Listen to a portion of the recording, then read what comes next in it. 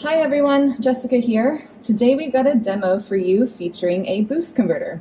So for our setup, we've got a voltage source, we've got an oscilloscope to take a look at some waveforms, and we've got our boost converter.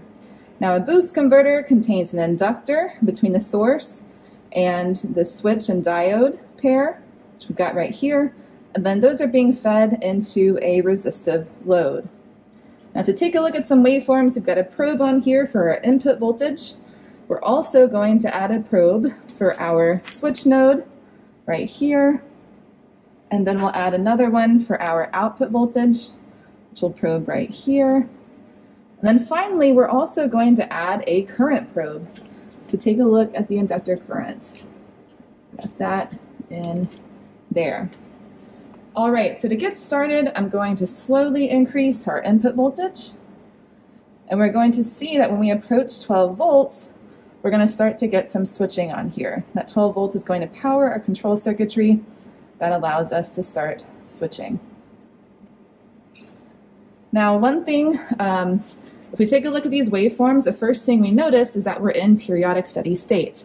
So these waveforms, yellow is showing us our input voltage, the purple is showing us our output voltage, the blue is showing us the switch node between the switch and diode, and the green is showing us our inductor current. And so you see a bit of ripple on that inductor, but again, we're in periodic steady state.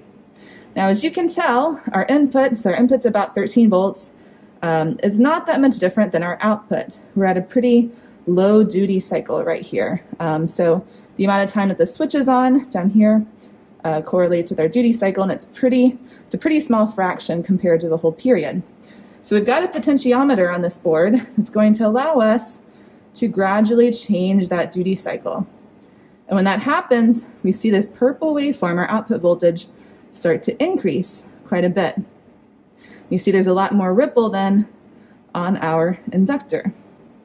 So this demonstrates then how just a change in duty cycle, you see the switch is on for a much greater portion of the cycle, affects then the output voltage. And that's exactly what we would expect to see in a boost converter here. So that's it for today. Thank you so much. Bye-bye.